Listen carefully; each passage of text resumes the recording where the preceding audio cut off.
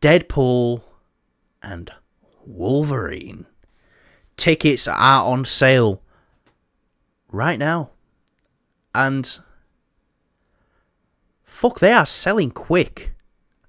I got notified. Well, didn't get notified. I was on our local theatre chain is A View.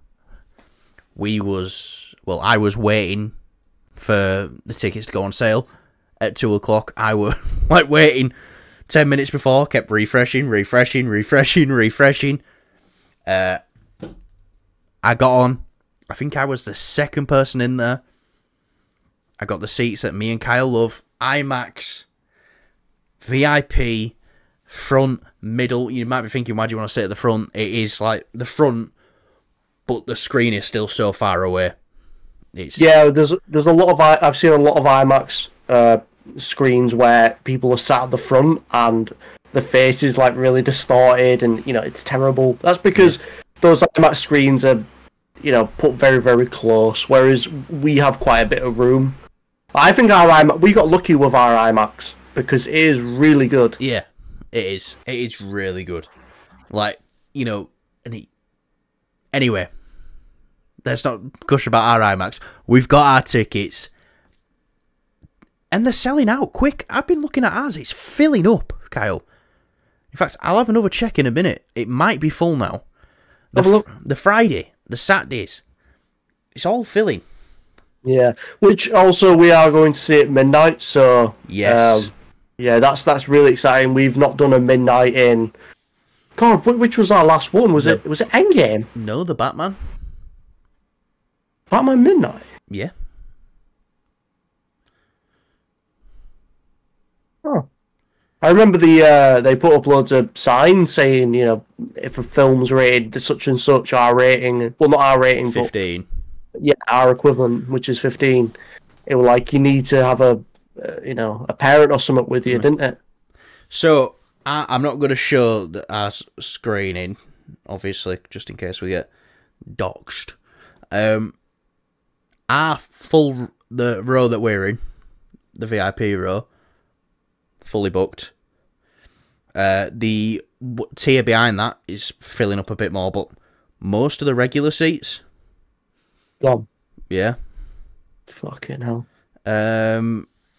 What? So you said the front row's all gone? Yeah.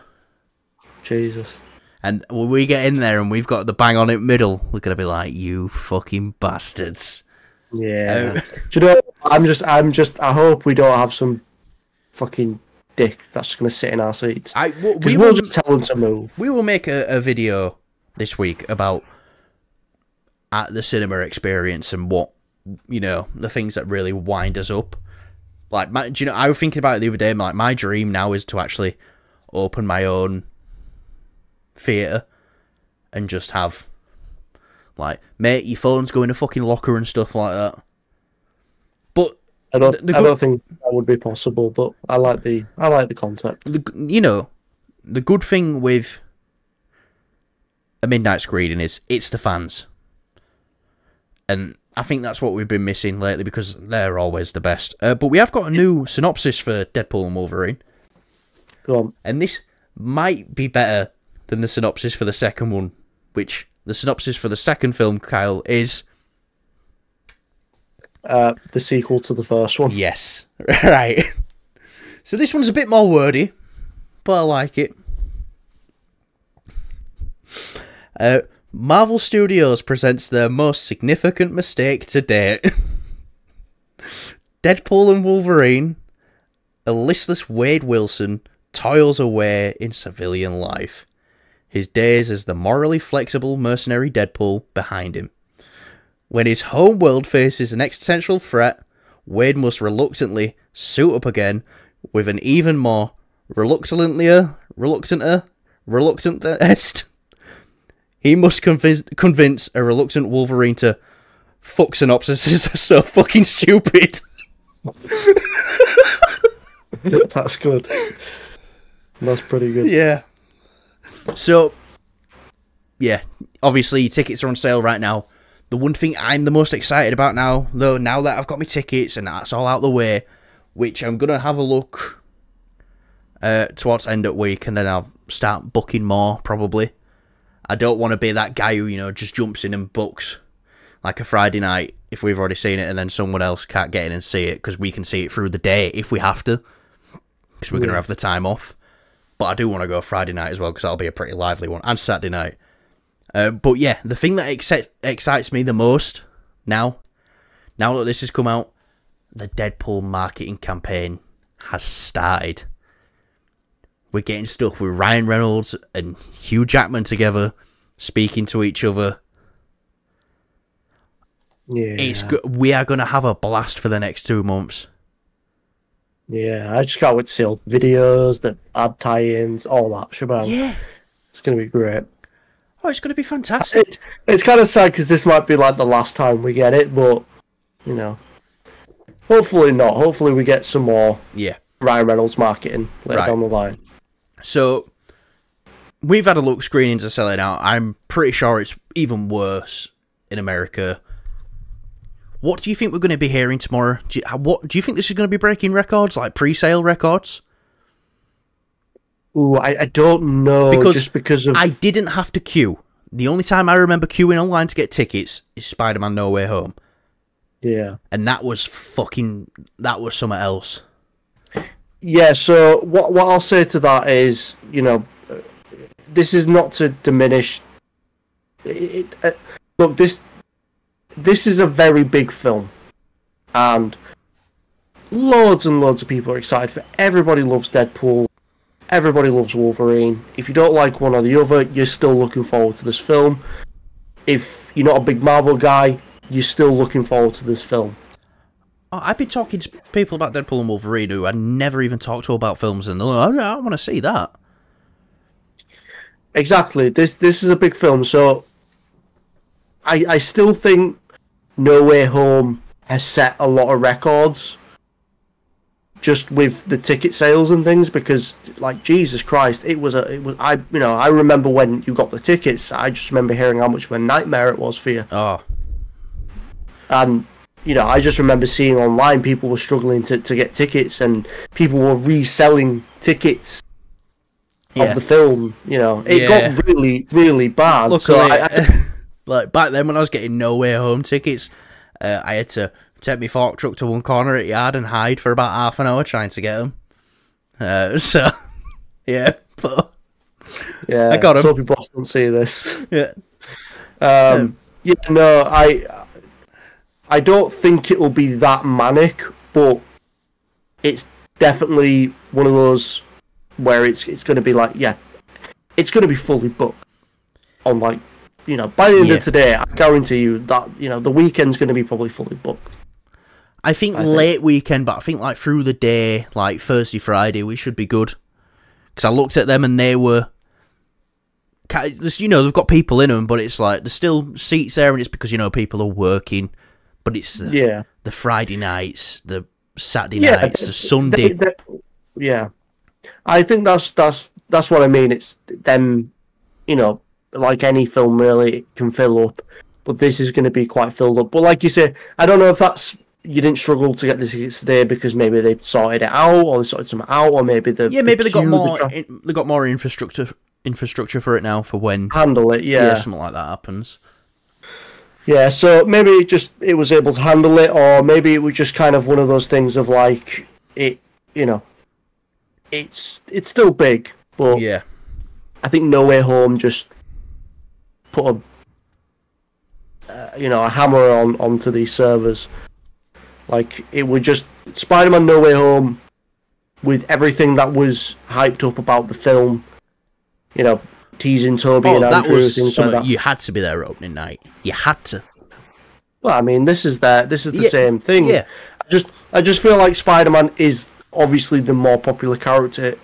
You don't have to be an adult to go watch it. Undeniably. Yeah.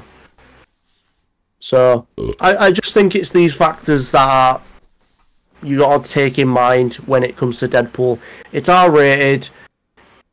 It's not for kids, even though some kids will probably want to go see this because it looks fucking awesome. But yeah, I just think it's all these factors of where Spider-Man is this he is a global phenomenon. Like, everybody knows who Spider-Man is. Never heard of him. Yeah. But maybe Deadpool and Wolverine will be cemented globally. Yeah, because that's the other end. You got to look at this. We're just looking at this from a Deadpool film. The original Marvel Big Three was Spider-Man, Hulk, and Wolverine. So maybe Red, that's yellow, and green. Maybe that's the angle we need to look at it from. Yeah. Because I don't think Wolverine is as big of a character as Spider-Man, but I think he's close. And with Deadpool as well. I think, I'm saying this right now, I think this makes over 200 million opening weekend. US domestic.